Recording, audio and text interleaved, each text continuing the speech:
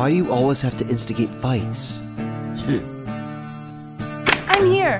What happened? Where are my boys? Right here, Mom. We're fine.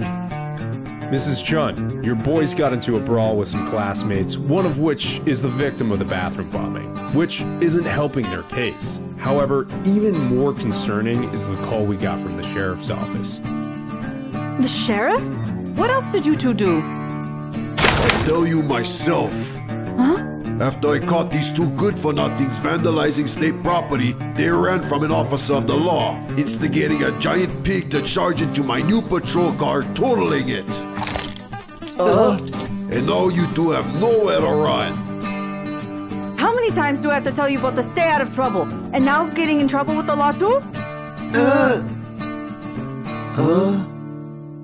I don't know what to do anymore. Ever since your father passed away, I've been trying my best to raise you both on my own. Don't cry, Mom. We're sorry. All right, boys, it's time to go.